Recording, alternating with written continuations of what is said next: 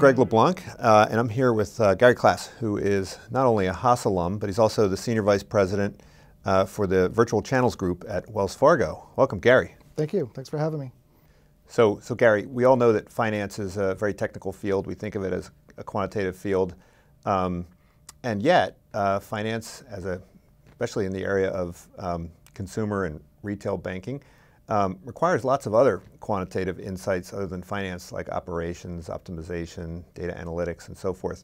But when you graduated from the Haas School many years ago, well, maybe not that many years ago, you came out without a lot of the formal analytical tools that you've had to sort of learn on the job. So tell me, how has the business changed, and how have you been able to keep up with all of the analytical capabilities that are required of a career in banking right now?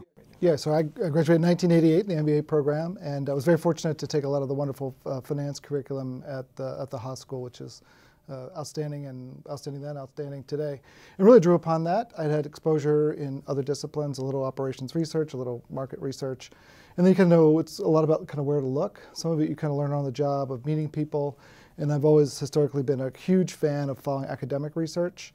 The best new ideas, the best work that's done is really published research. And once you kind of figure out who's doing the top-notch work, you kind of follow them and their students.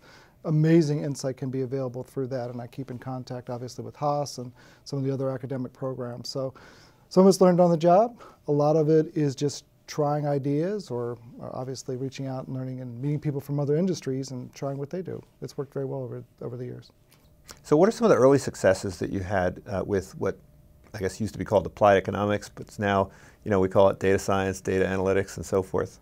Yeah, the big thing for me early in my career was that's when the banking industry was really growing through consolidations. Historically, when I did that role at Wells Fargo many years ago, and it was very much a financial approach of sort of a book value of the company, shareholders' equity, and I sort of want to decompose it more towards the basics of the business, what customers that we would acquire and how we grow that relationship. And some of the work that, things I've been exposed to at Haas, including one very important idea, the idea of network externalities. Obviously, if more people join a group, they can talk to those people and it kind of feeds on itself. Really much an academic idea at that point.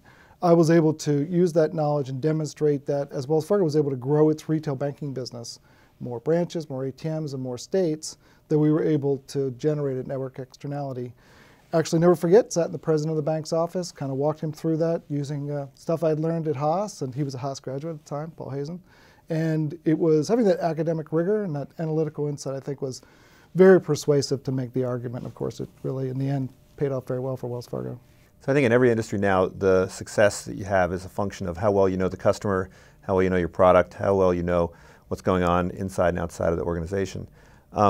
And so a lot of people think that the legacy banks are sort of right now at an inflection point because on the one hand, they have access to superior data about their customer and know much more about the business than a lot of the kind of fintech startups. But the fintech startups are seen as being more agile, being able to use analytics in more creative ways.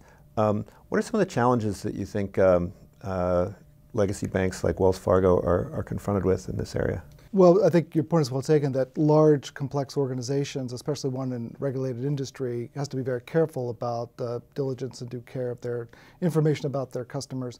But I think it's a little bit of a misconception that banks can't be innovative. And part of that stems from kind of a misunderstanding of the value chain in retail finance. There have always been non-deposit bank providers of capital and services and payments mechanisms. That's really not new. What's new is who's providing a lot of that infrastructure is different than it had been in the past and wasn't necessarily a bank to begin with. So certainly at Wells Fargo, at the beginning. Wells Fargo was the first bank in the world to process a payment on the internet in 1997. Not a lot of people know that. So, and being close to San Francisco, of course, and being based in San Francisco has had a huge influence on that. We do try to learn from more innovative companies. We, as appropriate, work with them and develop partnerships. So Wells is very aware of that. In fact, we have a whole group of the company that really does nothing but focus on sort of that area of entrepreneurship and new company formation and how it can help us grow our business. Gary, thanks for coming back to Haas today. Thank you very much.